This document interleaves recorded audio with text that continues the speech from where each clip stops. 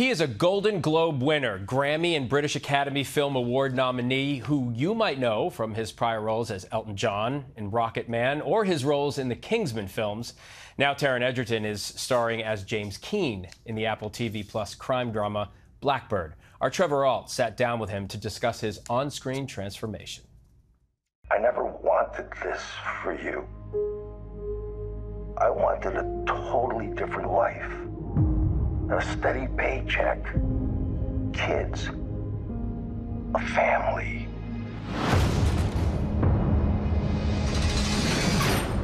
Dad, tell me there's a way out of this. Taron Egerton, appreciate you making time to talk to us. Obviously, the audience knows you well. Starred in Kingsman, one of the most decorated, celebrated action franchises in modern movies. Of course, everybody saw you in Elton John, loved that too. This series, Blackbird. So you are a convicted drug dealer, sentenced to a decade in prison, and your way out is to go undercover at a maximum security prison to try to solicit a confession from a suspected serial killer. It's heavy stuff. Actors are always proud of their projects, but it seems like you are really proud of this one. What makes this one different? I would say quite a long way the most sophisticated piece of writing that I have done. I'm just really very proud with how the show's turned out, and I think it's a compelling thing. It has to feel a little bit different doing a 6-episode miniseries as opposed to movies because you can make it a little bit more complex and weave those themes together. With a movie, I don't know, you kind of have to declare who a person is quite quickly so that an audience know what they're dealing with. In a limited series, you don't have that problem. You can allow things to really breathe and unfold over a protracted period of time. And from an acting perspective, that's really, really fun because you can sort of focus on inhabiting the character and not feel such a pressure to tell the story with the choices you make. Does it change your approach to the project at all because this is a real person who you're playing? Not really. For me, I take my inspiration for the most part, from what's written on the page. At the end of the day, it's the script that dictates whether it's going to be a great piece of storytelling. So for me, it's all about the script. It's all about the character on the page. And but then again, saying that, I suppose there's, when you know something really happened, perhaps that lends a charge to something, a sense of, wow, we're depicting something that really unfolded. So maybe it gives it a weight. I'm not part of the machine. I was. My family. Your mother's family. You've referred to the relationship that your character has with his father as the beating heart of this series. And of course, your dad in this is played by the late, great Ray Liotta.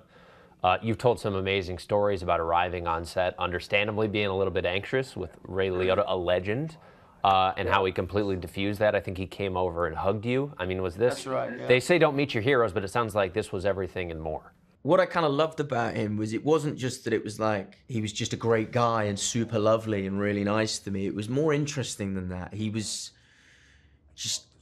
had a kind of intensity and a creative charge to him.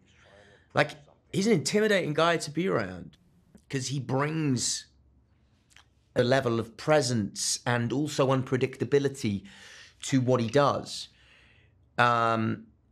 But he also has a phenomenal facility for warmth and tenderness and openness. Anything that you're going to take from Ray into future projects?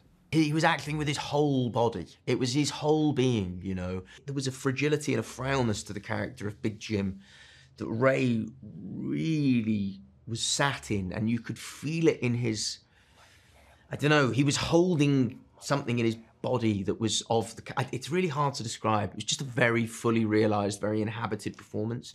And in terms of me learning something from that, there's just, you just kind of go, wow, I want to do that kind of work. Yeah, I mean, you get that when you watch Ray Liotta work. He kind of grabs you through the screen. Absolutely. I wanted to shift gears a little bit. You noticeably bulked up for the role. I give you credit. I took some notice of it for it. I saw on Instagram you posted a video dancing, celebrating because you got your protein powder. It was banana flavored. Why banana flavored? Banana flavor is better in the UK. I was given a brand that is only over here, and it was awful. It did not taste of banana. It was awful. So I had a brand shipped over from the UK, which I like, and that's why I was dancing, because I was very excited to have my preferred brand of protein powder. I hate to bombard you with this question because I know that you get it all the time. Are you bulking up to show that you can do the superhero role? Look, I mean, I really like superhero movies. I really love Marvel, and I would be like most actors. You know, they're great opportunities. They find a massive audience, and they're great stories. So you know, I'd absolutely love to do something at some point, but they work in mysterious ways. Those guys at Marvel, they know what they're doing and they make their decisions. And you know, who knows? Maybe one day I'll get the call. But people are clamoring for your name, so you clearly got a good thing going. Very flattering indeed. Well, we're looking forward to Blackbird. The first 2 episodes, July 8th, and then one a week after that. Thanks a lot, Taron Egerton. Appreciate your time. Likewise, thank you so much. Hi everyone, George Stephanopoulos here. Thanks for checking out the ABC News YouTube channel. If you'd like to get more videos, show highlights, and watch live event coverage, click on the right over here to subscribe to our channel, and don't forget to download the ABC News app for breaking news alerts. Thanks for watching.